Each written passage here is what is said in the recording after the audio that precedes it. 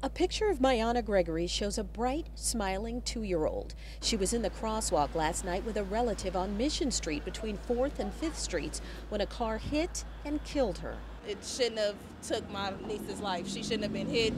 The person shouldn't have just kept going. It shouldn't, it should have, the person should have stopped, really. She says the little girl was coming from seeing a movie south of Market. San Francisco police released this image from a surveillance camera nearby. The car believed to have left the scene. It's described as a white mid-1990s 4-door sedan, likely a Toyota Camry, Honda, or Lexus with a dark mismatched front bumper and dark rims. I want the driver to turn himself in. Like, we shouldn't have to go through pictures and cameras and try to find you. Like, you turn yourself in, you know what you did last night.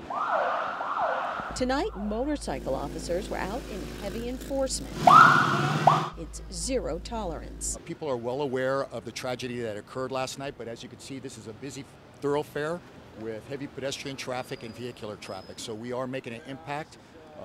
Like I said, with the last 4 hours, over 50 sites have been written. Near the scene, flowers and a candle, and a loud plea for help. Just speak out if you know anything. If you know the car, just please speak out. We're just looking for justice for my mom.